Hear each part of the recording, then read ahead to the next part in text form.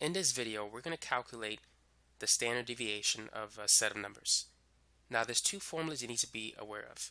The first one is the population standard deviation. Now, this formula is represented by the letter sigma. That's the standard deviation. It's equal to the sum of all the differences between every point in the data set and the population mean. The population mean is mu, which is this symbol here. And then you need to square it, divided by n, which is all of the numbers in the set. And then you got to take the square root of the whole result. So that's the population standard deviation. The next formula is the sample standard deviation. So let's say if you have just a sample of a population, not the entire population. If you just have a sample data out of the entire data, then you want to use this formula. S, which is the standard deviation, is equal to sigma, the sum of all of the differences between every point and the mean. That's the sample mean. In the other equation, we had the population mean represented by mu, but this is the sample mean, which is basically the average of all the data points in the set. And then you have to square it, but it's going to be divided by n minus 1 as opposed to n. And so that's how you calculate the standard deviation of a sample. Now, let's work on an example. Let's say if we have two set of numbers, 4, 5, and 6, and also 3, 5, and 7. Which one has a greater standard deviation? Let's use the population standard deviation formula. But if we had to guess, which set of numbers has the greater standard deviation? Is it the one on the left or the one on the right? What would you say? Well, you need to understand the basic idea of standard deviation. You need to know what it measures. Standard deviation tells you how far apart the numbers are related to each other. So the more spread out they are, the greater the standard deviation. 4, 5, and 6 are closer to each other than 3, 5, and 7. And you could tell if you plot them on a number line. Let's put 5 in the middle.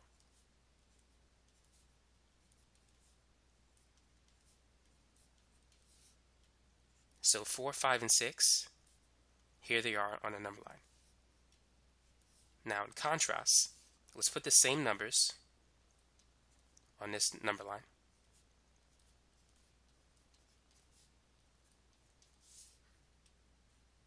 We're going to have 3, 5, and 7. So if you look at the red points, the points in red are further apart. The points in blue, they're very close together. So therefore, 4, 5, and 6 has a lower standard deviation than 3, 5, and 7. So sigma is low, and here the sigma value is high.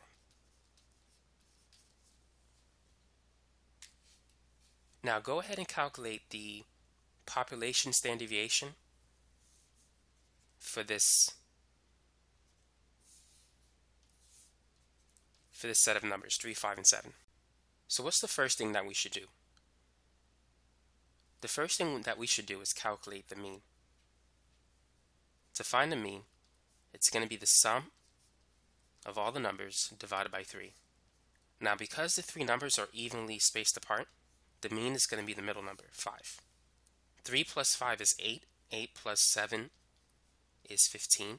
15 divided by 3 is 5. So that's the mean. Now what should we do next, now that we have the mean? Now think of the formula. It's going to be sigma of every point minus the mean squared divided by n, and then all of this is within the square root. So here's how to use the equation. First, we're going to use the first point, 3, and subtract it by the mean and then square it. Next, we're going to take the second point, 5, subtract it from the mean and square it. And then it's going to be 7 minus 5 squared. So each of these 3 points, you're going to plug into x sub I. And then you're going to square the differences between each of those values. And the sigma represents sum. So you're going to add every difference that you get. Or you're going to add the square of every difference that you get. And now let's divide it by n. So n is the number of numbers that we have in this set. There are 3 numbers inside. So n is 3. And then we're going to take the square root of the entire thing. 3 minus 5 is negative 2. Negative 2 squared is 4. 5 minus 5 is 0. 7 minus 5 is 2. 2 squared is 4.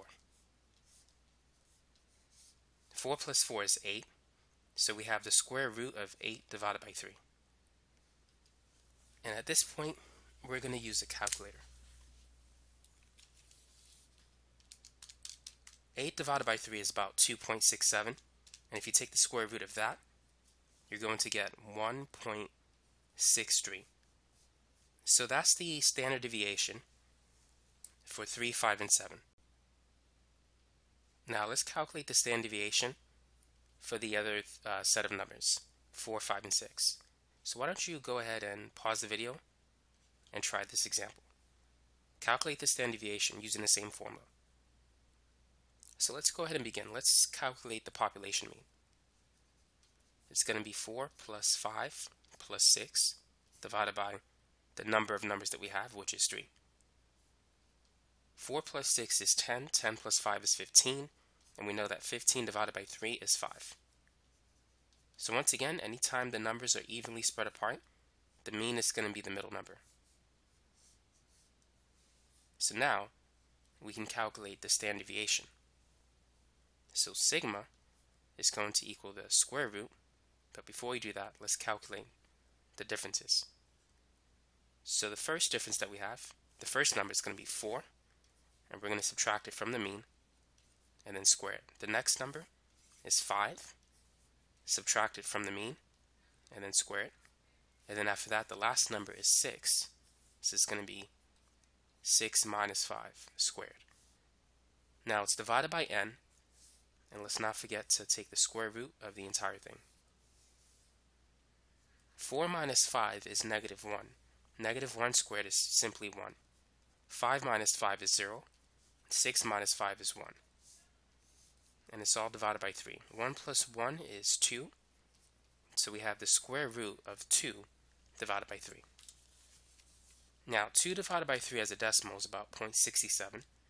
And the square root of 0.67 is 0.816. So as you can see, the standard deviation is less because these numbers are closer to each other. They're not far apart from the mean. In the other example, 3, 5, and 7, they're further apart from the mean, which is 5. 3 is 2 units away from 5. 4 is only 1 unit away from 5. And that's why the standard deviation is so much less. Now let's go back to the first example. We said that the population standard deviation is approximately 1.63. So given this information, how can you calculate the variance? V-A-R-I-A-N-C-E. How can we find the variance? The variance is simply the square of the standard deviation. So 1.63 squared is equal to, now keep in mind this is a rounded answer. I don't remember what the exact answer was, but once you square it's about 2.66. So that's how you can calculate the variance. The formula for variance is basically the sum of all the square differences between every point and the population mean divided by n. It's basically the same formula without the square root symbol. Well, that's it for this video. So now you know how to calculate the population standard deviation and also the sample standard deviation. Even though we did just one of them, the process is the same of finding the other one. The only difference is you have n minus 1 instead of n. You also know how to calculate the variance as well. So that concludes this video. By the way, If you want to find more of my videos, you can check out my channel or visit my website, video-tutor.net, and you can find playlists on algebra, trig, pre-calculus, calculus, chemistry, and physics. So those are the subjects that I currently offer right now, and if you're interested, just feel free to check that out. So thanks again for watching.